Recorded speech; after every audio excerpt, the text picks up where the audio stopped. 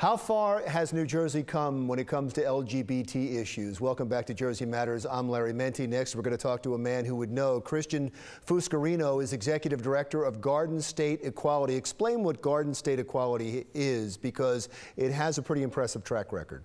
Yeah, we're New Jersey's largest LGBT organization. We lift up the voices of our community and make them a priority for elected officials. We've passed hundreds of laws that make New Jersey a safer place for LGBT citizens, and we have been doing anti-bullying work in schools to make sure that schools are safe places for young LGBT people to grow up in. Now, you recently got the job as Executive Director, but you're from New Jersey originally. I am from New Jersey. I was born in Belmar, and I'm 3 weeks into the job, so. What's amazing to me is you're 3 weeks into the job and they put out a list of the most influential LGBT lobbyists in New Jersey, and you were second on the list. After 3 weeks, that's impressive.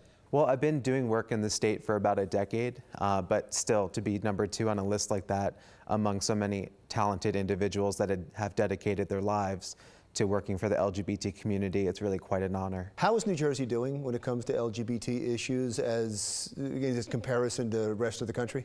Well, it's not North Carolina. We're a lot better in that regard. We don't have anti-LGBT legislation coming up to a vote. But right now we do have a handful of elected officials that have openly said they don't support LGBT rights. We have a congressman currently that voted against the repeal of Don't Ask, Don't Tell.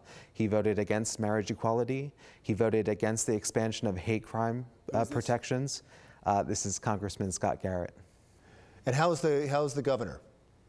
Well, I mean, the governor has not signed any of our recent bills that have gone to his desk, specifically the name change bill for birth certificates for transgender individuals, and that's creating a lot of unnecessary stress for our community.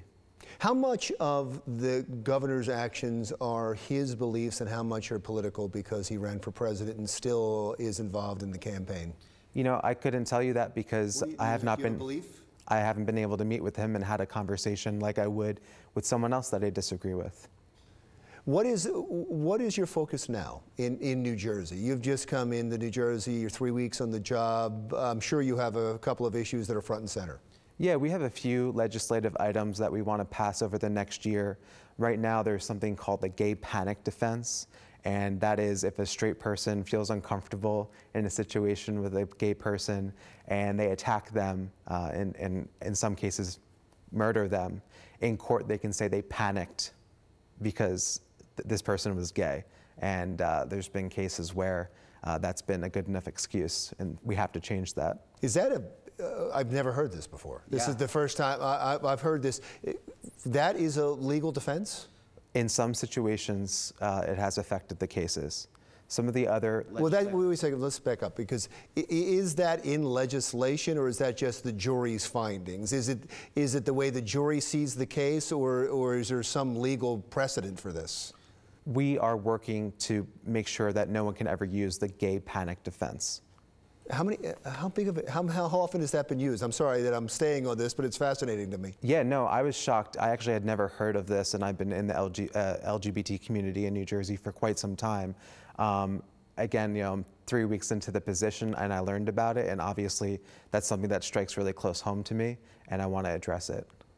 Okay, thank you so much. Yeah, absolutely. Christian Fuscarino, Executive Director of Garden State Equality. When we come back, we're going to stay with LGBT issues and talk specifically about equality when it comes to restrooms, especially in public schools, when Jersey Matters continues.